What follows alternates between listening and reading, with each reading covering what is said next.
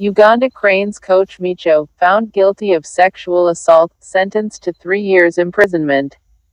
The Uganda Cranes coach, Milutin Sredojevic alias Micho, has been found guilty of sexual assault. The Serbian was charged on Tuesday in the Kiberha Regional Court, South Africa, and was consequently convicted on 2 counts of sexual assault. Upon judgment, Micho has been sentenced to 3 years imprisonment, suspended for 5 years. His legal team was however granted leave to appeal the conviction.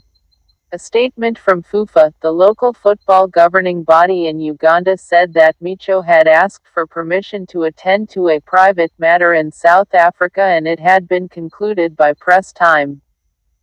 FIFA noted that Micho will be back in the country to resume his duties now.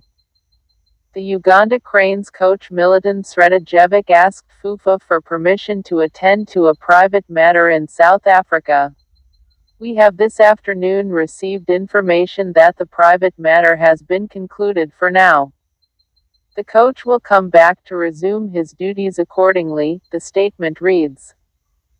According to Herald Live Media in South Africa, Micho committed the crime during the 2021 U21 African Cup of Nations qualifiers when he was still in charge of Zambia's men's national football team.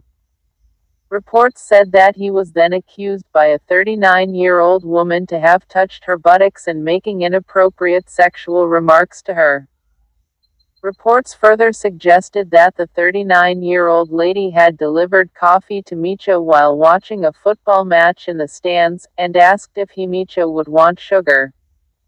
Micho, according to the reports, responded by saying he wants another type of sugar and pointed to the woman's private parts before touching them.